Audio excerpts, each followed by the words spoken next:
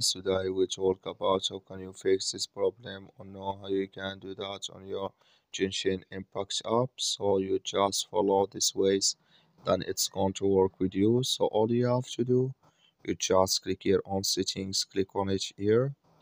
So then it's going to take you to this list. It's going to show for you like this here.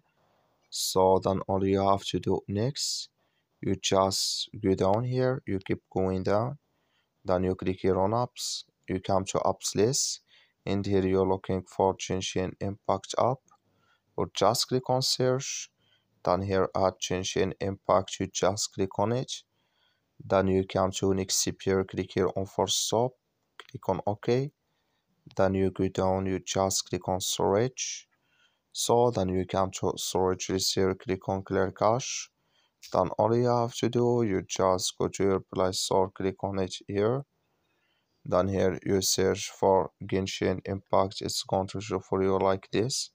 You will find here update, click on it, then it's going to work with you. That's all you have to do. That's all. Thank you for your watching. Don't forget to support us by liking, subscribe.